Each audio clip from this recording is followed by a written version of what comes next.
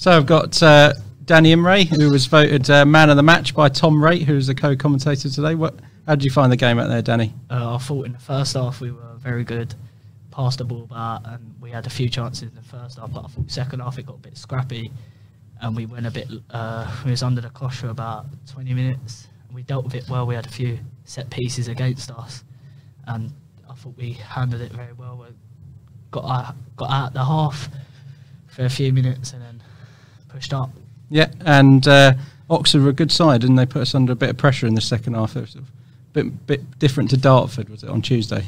Yeah, they had as I said, they had a period of the second half where it was all them and we had to deal with it and just try and not concede and try and see it out and get the draw in. I thought towards the end we had a few chances to win, but obviously we need to be a bit more clinical in the final third. And what a goal by Adam Morgan. How was he in the changing room after the game? Yeah, he was very happy with it. First goal for the club, he was very happy. I'm sure he'll be telling everyone about it later. And how are you finding this season so far, settling into your first full season in men's football? Yeah, I'm looking forward to it. I just want to get results for the club and try and get promotion. I thought the first game we was very unlucky against Dartford. I thought we had good possessions of the game and we should have got something out of it, but sometimes you don't get stuff out, and we had to bounce back today and we had a good result today.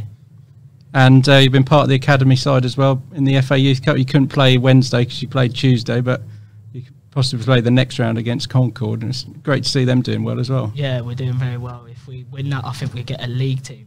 So possibility, yeah, we're getting the first round proper. So yeah, so looking forward to that. Hopefully we get a win and come out, so get a good FA Youth Cup run. Okay, thanks, Danny. That's Tom Raitt's man of the match, Danny Imray, in today's 1-1 draw between Chelmsford and Oxford. Cheers, thank you.